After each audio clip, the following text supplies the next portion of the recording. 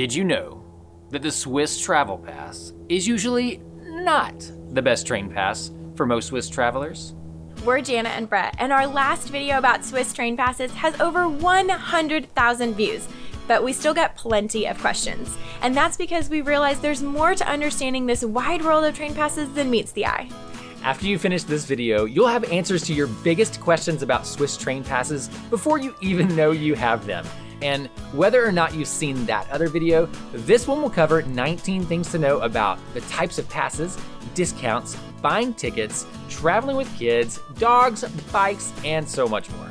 So grab your notebook and let's go. And if you haven't seen our ultimate guide to Swiss train passes, stick around and we'll cue that up for you in the end. Here's the thing, traveling Switzerland can be expensive, but it doesn't have to be. In almost every case, you will save money with some type of Swiss rail pass. Honestly, the only exceptions we can think of are if you're just taking a short trip to a city, or if you're renting a car with multiple people and not planning to visit the mountains. There's not one pass that will cover you 100% on every ride in Switzerland. If you were hoping it would be easy to just buy one Swiss train pass and then never have to think about buying tickets again, we're sorry, but it's just not that easy. This is partially why the maze of Swiss train passes can be so confusing.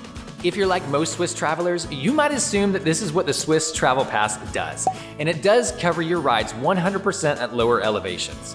But you'd be in for a nasty surprise when you discover that it only gives you a discount on many mountain rides.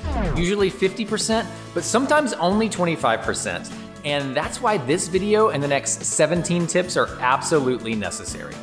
Okay, so how many passes are there? Well, there's national passes and there are regional passes. The national passes are valid throughout the entire country of Switzerland, and they include the famous Swiss Travel Pass, day passes, and the Swiss Half Fare Card, which is basically like a 50% discount on every train ticket you buy. There are a bunch of regional passes, so we're not going to name them all, but the popular ones include the Top of Europe Pass and the Berner Oberland Pass. In general, the regional Swiss train passes provide better coverage in their area of validity than the national ones do in the same area. There are also Europe-wide passes that work in Switzerland. Here we're talking about those Eurail and Interrail passes. They're basically the same thing, but the Interrail pass is made for European residents, while the Eurail pass is made for non-Europeans. Like the Swiss Travel Pass, these passes provide great coverage at lower elevations and between major cities. But that's also when ticket prices tend to be at their cheapest and train passes just aren't as valuable. And once you make it to Interlaken, for example, you'll only get a 50% discount for every ride toward the Lauterbrunnen Valley and just a 25% discount on all major mountain lifts. So it works similar to the Swiss Travel Pass, but you'll find yourself paying more for extra tickets if you want to spend a lot of time in the mountains. I'm not at all saying you should never buy one of these passes. They're fantastic for the right kind of traveler on a certain type of trip, especially if you've already purchased one to visit multiple countries on a grand Euro trip. If you're feeling a little overwhelmed, just stick with us. These 19 tips will help you grasp the basics about Swiss train passes before you ever research, choose, or buy one. In the next video, we'll dive deep into each pass to help you choose which one is best for you. So for now, let's keep plugging through these tips. Time of year not only impacts what you stuff into your suitcase, but also which train pass you buy. The national and Europe-wide passes are available every day of the year, but not all of the regional passes are available year-round. For example, the Berner Oberland Pass and the Jungfrau Travel Pass are only available during the summer season. And it's a little weird, but the Top of Europe Pass has both a summer and a winter version. So before you book your trip, double check that the regional pass you want is available during your travel dates. We also have a free spreadsheet download to help you know which train passes are available month by month, and we'll drop a link to that in the description below. No matter when you visit, take a good long look at a half fare card. Since we produced our first train pass video, we've received hundreds of questions about Swiss rail passes. And now we even offer consultations to help travelers like you choose a train pass that saves you time and money. And a high percentage of the time, we find that the half fare card or the half fare card paired with a regional pass is the best buy. Here are a few reasons why. First, you'll often get a discount on your regional pass if you also have the half fare card. Sometimes this discount is even more than the cost of the half fare card itself. So in this case, too good to be true is actually true. Second, if you're flying into Switzerland and traveling to a part of the country that's covered by one of these regional passes, then the savings just from those rides to and from the airport will be substantial. Again, practically a no-brainer.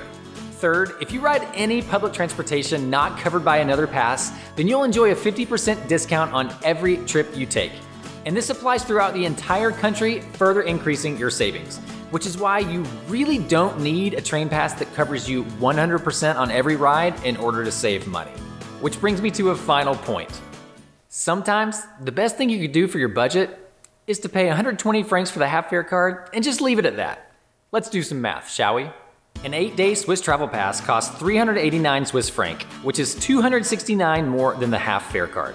Sure, you'll pay 50% for all your tickets with a half fare card, but do you realize how hard it is to spend 270 francs on transportation in just a week when you're only paying 50%? But those mountain lifts are expensive, you say. But keep in mind that the Swiss Travel Pass only gives you a 50% discount on most of those anyway, so it's equal with a half fare card there. Quick summary, the half fare card is one of the best values in Swiss travel, so take it seriously. So does the Swiss half fare card give you a discount on the purchase of the Swiss Travel Pass? Nope, if only it were that easy. That's why it rarely makes sense to buy both the Swiss Travel Pass and the half fare card together. We had so many questions about this on our first Train Pass video, so we wanted to make sure and clarify here. The biggest thing to remember is that the half fare card does not provide you a discount on the purchase of your Swiss Travel Pass. Sorry. The SBB Mobile App is your friend. Seriously, it's the best public transportation app for any country we've seen. And it's also the best way to check timetables, buy tickets, and to figure out the quickest route from point A to point B. Even if you're covered by a Swiss Rail Pass and never plan to buy tickets, it's ultra convenient. That means you never have to stop into a rail office for info or show up at the station early without knowing when the next train leaves. It sucks to show up just after a train leaves. It sucks to show up just after a train leaves with 29 minutes to wait until the next one, knowing you could have spent that time sitting and sipping that beer just a little bit longer. To really benefit from the SBB mobile app, you're gonna need cell phone data. And unfortunately, Wi-Fi is not as extensive in Switzerland as it is in the US. That means it's not at every restaurant, grocery store, gas station, and beyond. And the reality is that you're mainly gonna use the SBB mobile app on the go. Now, we've used loads of data plans over the years, but we think the easiest thing is an eSIM card. That way you don't have to go into a store and you don't have to take off your earrings to pop in a brand new SIM card. Last summer, we tried an eSIM from Olafly, and we were super impressed that it was so easy to set up and it worked everywhere we went in the Swiss Alps. So to help you get started with data and the SBB mobile app, we scored you a discount code from Olafly, so you can find the link and discount in the description below. In general, tickets and passes do not increase in price as your travel date gets closer. Prices on the Swiss Travel Pass, half fare card, and regional passes pretty much stay the same, though they could of course increase from year to year. And the Swiss Travel Pass once in a while has a promotion running. Tickets also have a set price per route, regardless of the time of year, day of the week, or time of day. I really like this because it allows you to maintain flexibility in your travel plans without feeling like you're losing money by booking at the last minute. However, there are ways to save money if you book early, and that's what these next 2 points are about. If you have the Swiss half fare card, you can buy a day pass for only 75 franc, and this can even be purchased the same day, which is really nice for last minute travel plans. Saver day passes can be bought as much as 60 days in advance of travel, and they cost 29 with the Swiss half fare card or 52 if you don't have it, but the prices do vary based on demand and dates. Keep in mind though that these are non-refundable, so make sure you plan to travel on that day no matter the weather. These two kinds of day passes are great if you're traveling into Switzerland from another country for a single day and planning to ride lots of trains, or if you just need one more day of train travel after your train pass expires. But if you're planning a long route of travel in one day, like on the Glacier Express or Bernina Express, then you could save a ton of money by buying a day pass in advance. Like the Saver Day Passes, Super Saver tickets can also be purchased for a point-to-point route up to 60 days in advance and offer the potential for savings based on demand. You can buy these online or through the SBB mobile app, and they'll be displayed automatically using a percentage symbol if they're available. Super Saver tickets are for a specific time and train connections, so your plans need to be firm in order to take advantage, because refunds are only available within the first 30 minutes of your purchase just in case you make a mistake. But you really can save money with these Super Saver tickets. We really like them for traveling to the airport when we're flying out of Switzerland, and sometimes you can even find first class tickets cheaper than second class in this way. Speaking of first class, is it worth it? In general, we don't think it's worth splurging on first class. There's just very little difference in most trains, especially the regional ones or in the mountains. In fact, the regional passes that you're most likely to buy are only available in second class. But we have heard that first class tickets on long scenic routes like the Glacier Express or Bernina Express are totally worthwhile, although we haven't tried it yet. Typically, seat reservations are not necessary and not worth the money. They're required on some scenic trains like the Glacier Express, and you'll have to book those through the corresponding websites. You'll also see that reservations are encouraged for the train to Jungfraujoch, but visiting midweek or early in the morning makes that unnecessary in our opinion. So for most train travel throughout Switzerland, you won't need a reservation. Most intercity trains allow them, and you can pay 5 francs to do so if you'd like. But we've ridden these plenty of times and have never made a reservation. One exception to note, if you're traveling to or from another country during peak season, then a reservation might be handy. What if you're traveling with kids? Well, honestly, Switzerland may be one of the most family-friendly destinations simply because of how affordable it is to travel with kids on public transportation. So here are a few quick-fire answers. Kids under 6 are always free. Kids ages 6 to 15 travel for free with the Swiss Family Card when they're traveling with a parent or guardian who has a valid ticket or pass.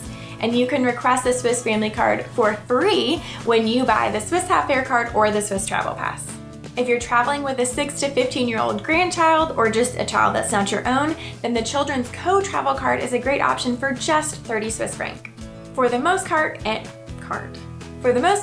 you're considered an adult after the age of 16. However, the Swiss Travel Pass, Eurail, and Interrail passes offer a youth discount for people into their mid-20s. But what about dogs and bikes? Small dogs under 30 centimeters travel for free when in a carrier, but larger dogs must have a second-class half-fare ticket regardless of which class you ride in. You can also buy dog passes like the 25 franc day pass. And the Berner Oberland Regional Pass is also available for dogs for just 30 francs for up to 10 days. Like dogs, bikes require a ticket too, which can be purchased at the half-fare price. And you'll also need a reservation for your bike on most intercity trains for a good part of the year.